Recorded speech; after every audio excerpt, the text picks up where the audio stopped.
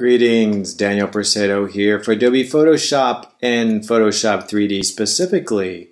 Today we're going to look really quickly at text edits with 3D text, and I'm just going to go through very quickly on how we do 3D text. I've already typed some text here. As you can see, it's just regular text.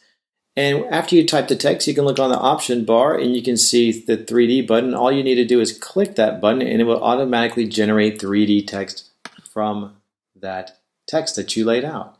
Now, the question I got from someone was, how do I edit that text?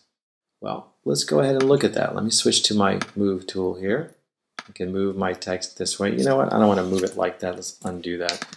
Click the scene here, and we can just move it around like that. Just give you a better view.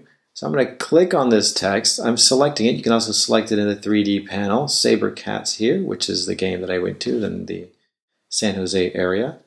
Now, if you select this, you'll see here on the Properties panel it changes, and there's a text button as well there. You can click this button, Edit Source, and it will bring that text live. And I could put something else in here like Los Gatos, and then I'm just going to say yes, accept that text. I'm going to save it.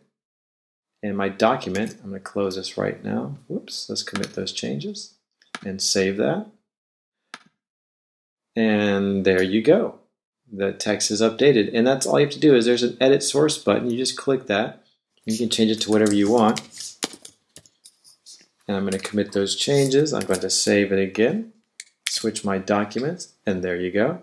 It's been saved. And that's all you have to do for editing the text that you've created.